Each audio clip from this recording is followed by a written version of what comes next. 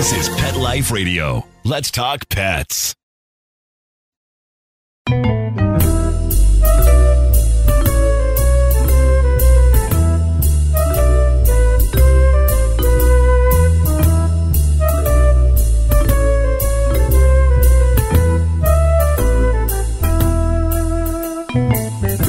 Hello, cat lovers, feline friends. This is Michelle Fern, your host on Cattitude.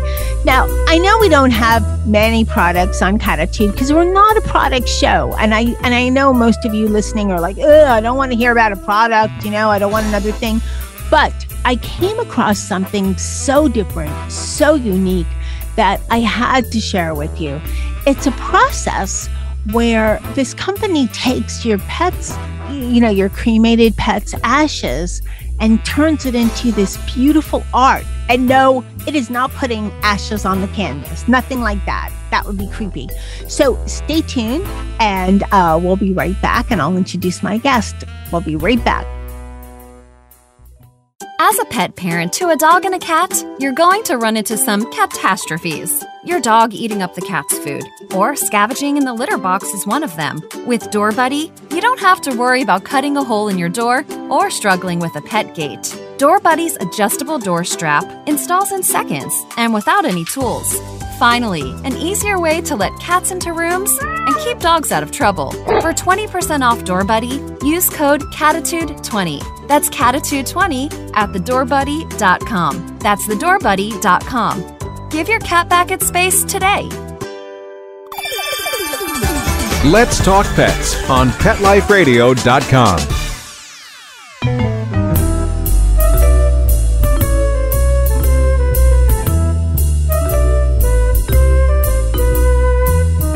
Welcome back, everyone. I'd like to welcome Ryan Norman. He is one of the co-founders of EverAfter Art. Welcome, Ryan. Thank you for having me. I'm really excited about this.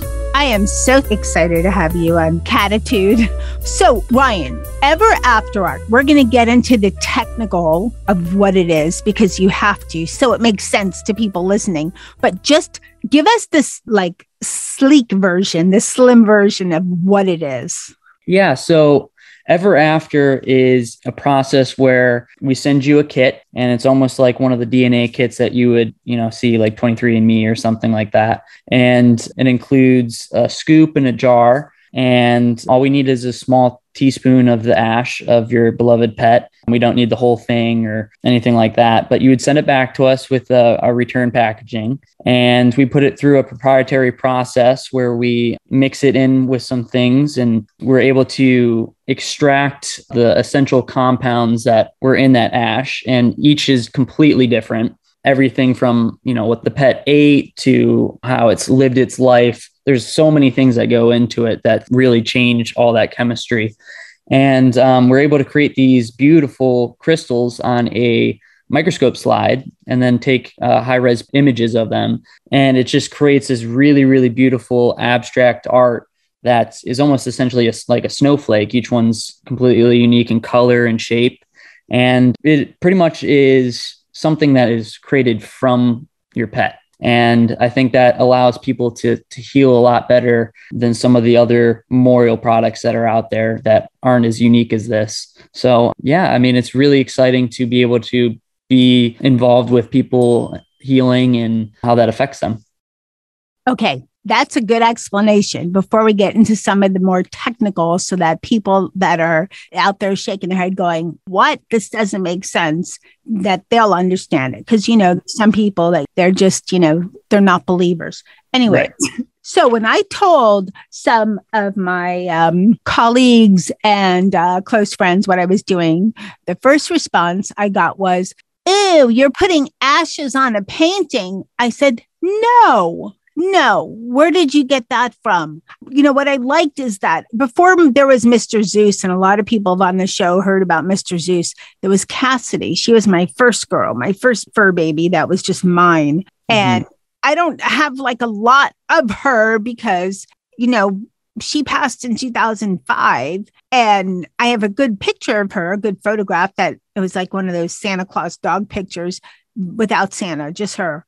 But I don't have a lot of other stuff because technology was different. I don't have a lot of, cell phones. The cameras back then weren't the same and all that kind of stuff. So when I got your information, I thought, wow, I could maybe send Cassidy's ashes. There's no time limit on ashes, no expiration date from what I read from your information. But the thing that I heard over and over again was, that sounds so weird. There's ashes. And people just didn't understand that. No, I am not taking the ashes and putting them on the painting. Nobody else is doing that either. No one's taking the ashes and like whipping them through some kind of process and putting them on paint. That's not how it is. It's nothing to do with that. That's what I heard over and over again. And I'm sure you have so many misconceptions out there that people think that is what you are doing. Yeah. So there's two important points to that. So to the first one, we definitely do not put the ash on the canvas itself. So wait, before you go into it, isn't that like really creepy too? Yeah, that would be a little strange. Yeah. I'm a father of 3 French bulldogs, and everything we do at EverAfter, we're all pet lovers. So we are always putting ourselves in the customer spot and how we would feel with certain things. So I think that's very important that, we all love our fur babies and, just want to be a part of this. And, I think essentially what you're seeing in these images is not the ash itself that's spread on there. It's the crystal that is formed with our proprietary process of mixing in with the ash. And that's what you see is the crystals that form from that process. And we deliver the digital print. So you get a digital high-res image with it as well. And then we also have canvas that you can add on to put in your home. So you go into more of a technical process on your website, and it talks about trace chemical elements remaining in the calcium that make up the skeletal structure. And that has a lot to do with just everything about the living creature, while it was alive, eating habits, environmental surroundings. And then there's only bone fragment ash remains after the cremation process. So essentially what you're doing is you're like, the snowflake example really makes sense to us that, like myself, that are not scientists, because it's pulling out that unique, formation, and then however the colors come and so forth.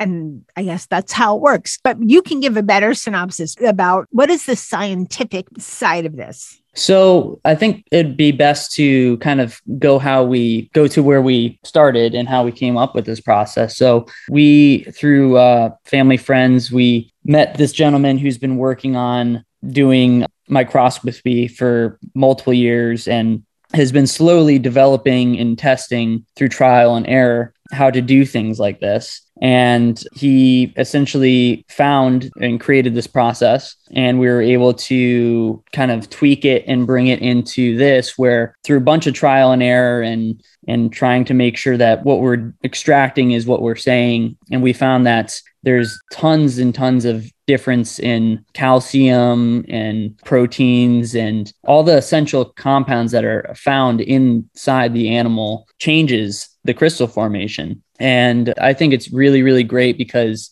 for the first time, really, we're able to create something that was made from your pet created it. And it's important to know that it's not an artist rendition, and we're essentially not changing or manipulating anything that you see. What you see in the final image is what we see in the microscope. So I think it's really cool. So speaking of that, I looked at some of the pictures on your website.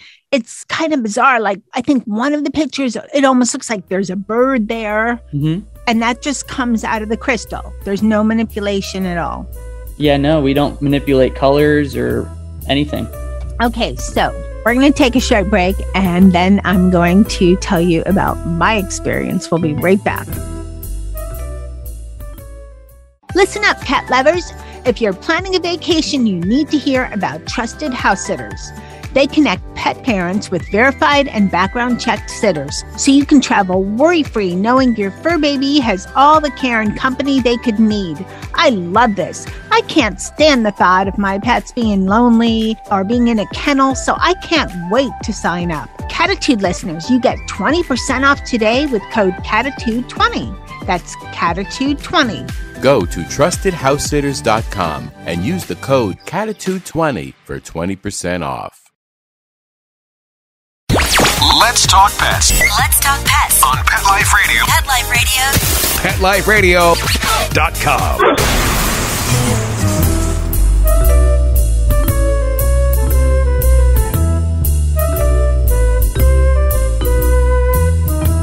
Welcome back, everyone. So I got the kit. So basically, it's very simple. There's a little scoop. You put a small scoop of ashes in a glass jar. There's a prepaid envelope. It says contains cremation, or what does it say? Contains cremated ashes or something. Yeah, it's cremated remains. Cremated remains, which I guess is, for US, legal by the post office. So went ahead and did that. It was a little strange, but, I go with the flow. So, it's not every day you touch your deceased pet's ashes and everything, but went ahead, did the whole process. It wasn't a big deal and put it in and then waited. And I did receive the digital image and then later the canvas. So thank you so much. Now, when the digital image when I was trying to get it to open, I didn't know what to expect. I was so nervous. I thought, oh my gosh, what if I see just black with little spots or something? What am I going to see? What is this? Because you don't know what to expect. And it was the most beautiful thing. It was just beautiful. The colors were vibrant and I don't know how to describe it, like an explosion in the center, and then it just opened up. It had that kind of a look. But like you said, they're all abstract, so it's hard to explain. But it was just gorgeous. And I thought, wow, that's Cassidy. So it was just mind-blowing. And I know that you can do this with any pet that is deceased, and you have the cremated ashes. Yes, correct. And I'm wondering about this, but the things that pop in my head, has anybody ever tried to send you human ashes? Not that we put in there that when you send the ashes, you have to fill out a little pamphlet that we include where you sign essentially saying that you're only sending back, the pet's cremated remains. And I sure hope not. I don't think it's legal. No, I would say that would be no. Yeah. But I think it is important to say, though, that, we are well aware that this is a new and kind of strange thing for someone to send someone that they don't know their ashes. But I just want to put in there that we put ourselves in the situation and we want to make sure that everything is tracked and everything is tied back to the owner. So the ash is just as important to us as it is the owner. We want to really make sure that we have multiple tracking points in our facility and we're making sure that everything is marked on the location and everything like that. So just want to put it out there that you're not just sending a random jar somewhere, that it's really meticulously tracked to make sure that it is what you're getting. That's good to know. Then people can also send multiple ashes at one time from different pets. Yeah, so we've had a couple situations where obviously we have people that send and get multiple kits for each individual pet, but we actually have had a couple people that had two dogs that ended up passing away at the same time, and they got cremated together actually. So they sent the ashes of both of them in the same kit. And it was very interesting what came out. It's pretty incredible. So, yeah, there's been a lot of different things. Okay, Ryan. So what happens if there's two obviously it's going to be mixed. Is it widely different than a single set of ashes? It's so hard to say because each art piece is so different from each other from the get-go anyways. So it's kind of hard to compare, a single to multiple when they're all so vastly different. But there's definitely the essence of both animals are definitely, mixed in there and influence the process equally for sure. Has anyone ever received their ashes back and said, that can't be my cat or dog. My cat was like lively and fun. And then this has, like more blues and gray kind of colors, or although all the colors I've seen are pretty vibrant. And like you said, they're all abstract. So it's really cool looking. But has anybody ever said, oh, that's not what I expected my pet to look like? But how would they even know what they would look like from a crystal formation and a bone fragment? Yeah, well, I think it's important, like we said, how there's no artist rendition. We really, really strive to give, the customer and the pet parent the essence of what the pet actually created. And we haven't really dealt with anything where people don't like what they receive. I think it's so unique that I think there's a connection between the pet parent and the image, that they truly feel that it's their pet, and it is what it is with the colors and all that stuff. And I really think it's, you can always look at it and find something new. And like you said, how you saw a bird in one of them, it's kind of cool, the formations that you see the longer you look at them. And I think the longer you look at it, the more you realize that it is the pet. Since it's abstract art, you have to look and like see the essence, I mean, Cassidy was a wild girl, and she was always very happy, always just wild, just not wild in a bad way, but a lot of energy, kind of sassy, if you will, where Mr. Z was kind of like, I always called him my angel boy because he was just chill. And they were both similar in the fact that they were both like, Cassidy was 60 pounds, Zeus and his max was like 45. They were flat hair retriever, border collie type breeds, mixed, both rescues. I have a feeling if I ever did Zeus's, his would be more somber, but her colors are vibrant, like pinks and yellows and greens, but real bright colors.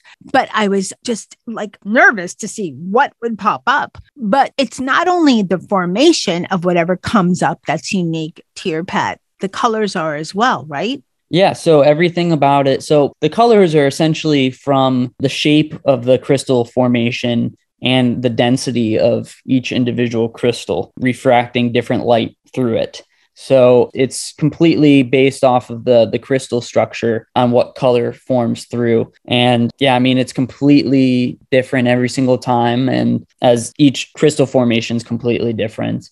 And, we see everything from darker final art pieces that have, dark blue or like a purple, or even sometimes it's kind of like a off-whitish color. And then you see everything from rainbows to, we see everything in the spectrum. It's pretty spectacular what you see. It's amazing. And anyone listening, go to @MichelleFernPet. You'll see my canvas of Cassidy, and you'll find out why I was blown away. Okay, so Ryan, we talked so much about this. I want to ask you, I want to go through the process one more time since we talked about it here and there, so pet parents really get it. And then also to ask, what has been to date your most unusual request? Like maybe a bird, a horse, a pig, a orangutan, or just cat and dog mostly? Yeah, so it's pretty spectacular, the different animals that we see. Ultimately, this process works for any cremated animal, from, lizards, birds, cats and dogs are obviously the main focus, as those are the most popular ones that we see. But we recently we have a lion that we just did from a zoo, and it was pretty unbelievable, the final image that we got from that. And obviously we have to get permission and stuff like that to share that. So hopefully we'll be able to share that in the future. But yeah, it's really, really cool, the different types of things that we see. And ultimately, we would love to see new animals and see what we can get as a final image. But I think it's really cool, not only just from, let's say a dog to dog or a cat to cat, but it's cool to see the difference between something like a bird to a lion. So it's pretty incredible, the differences. I hope you get permission. That would be something really cool to see on your site, because I saw a couple dogs. You need to have a cat on there too. I don't have any remains to send you of a cat, but do you have a cat that I missed? I don't know if we have a cat on the website, but we have received a couple cats that we have done. We would have to get permission from the owners to put those on there.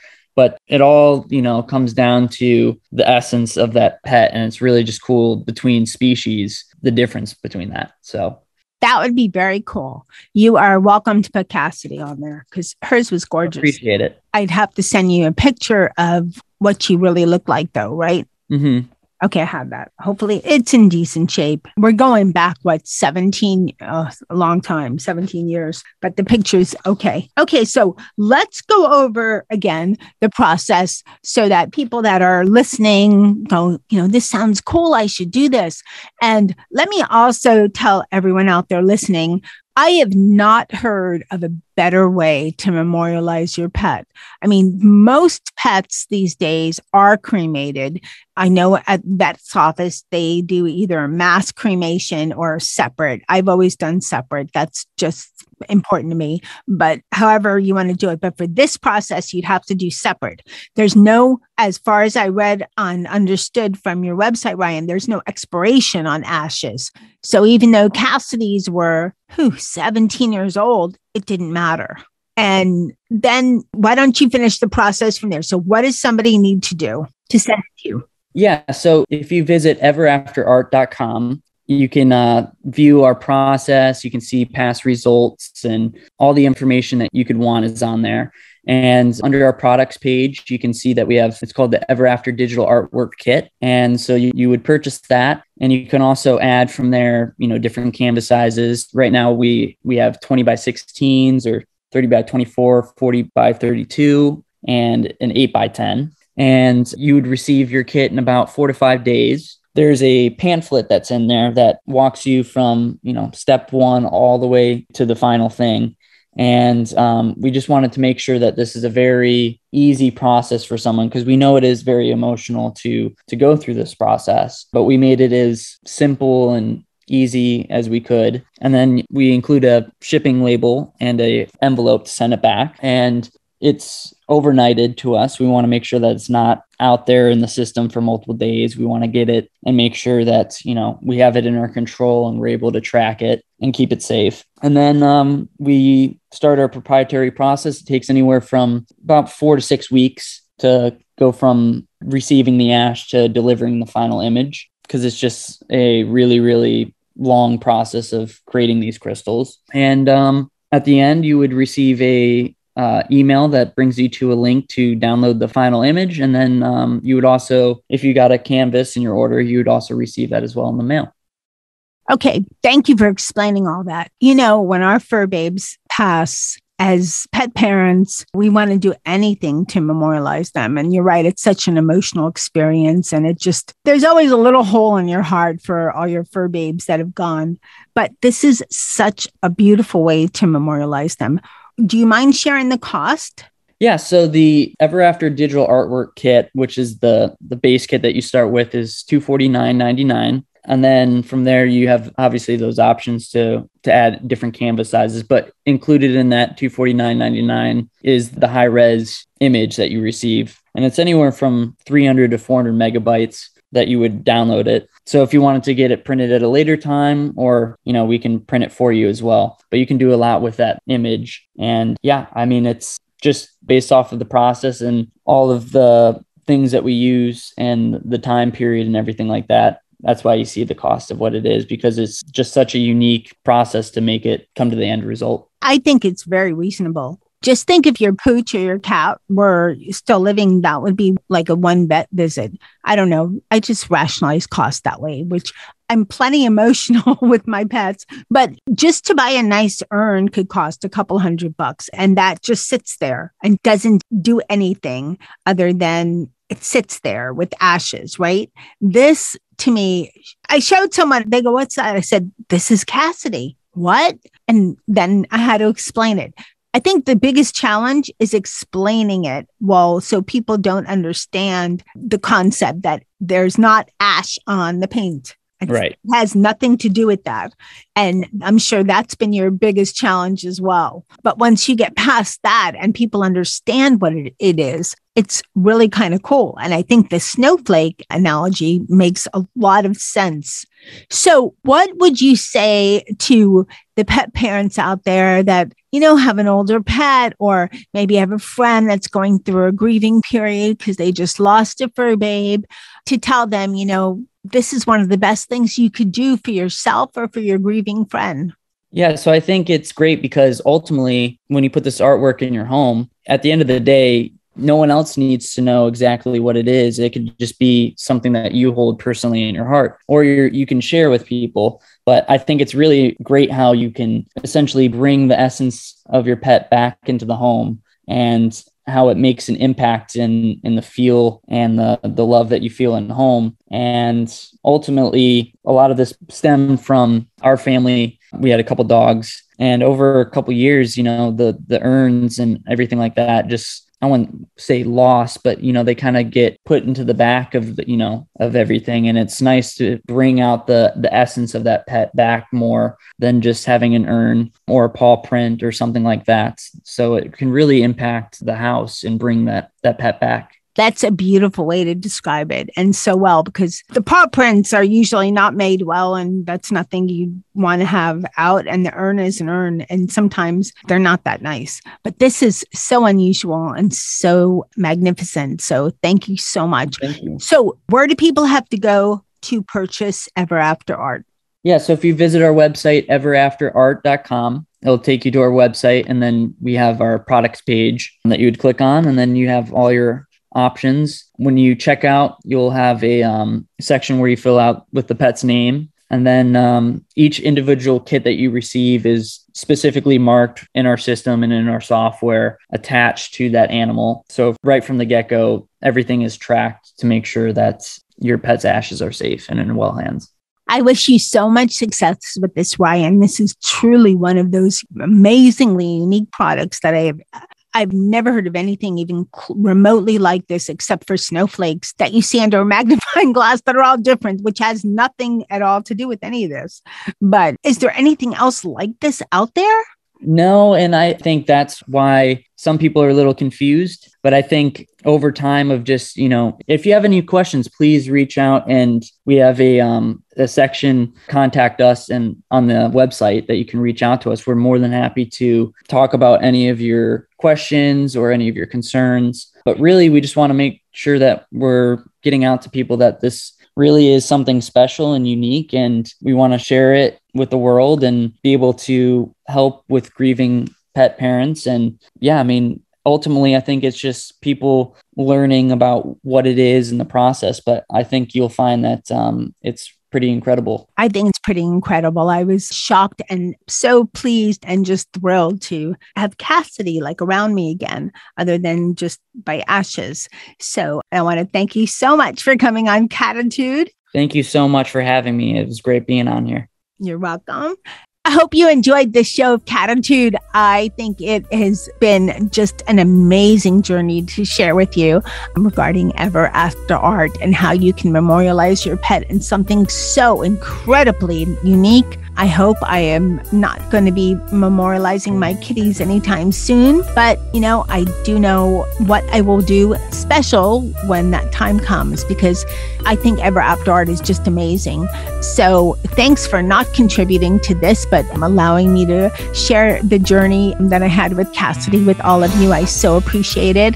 I know Cassidy she's not a cat, she's a dog, but I think this is something that a lot of cat lovers will love. Most of us have a couple of cats, and we're always looking for a way to memorialize them, make them feel special to us, keep them in our home. And with EverAfter Art, you just create something so unique, so different. Go check out their website, EverAfterArt.com. I want to thank my cat crew, Charlotte and Sammy, Jethro, Dennis, and Molly for being my cat buds. Thanks to my guest, Ryan Norman, for telling us all about EverAfter Art. Thanks to everyone that's listening to Cattitude. I so appreciate it. And please understand, even though this show is a little producty, I wanted to share it with you because it is so amazingly different than anything I've ever heard of before. I hope you enjoyed it. And thank you to my producer, Mark Winter, for making me and my guests sound amazing. Now remember, lose the attitude, have Cattitude. Let's Talk Pets, every week on demand. only on PetLifeRadio.com.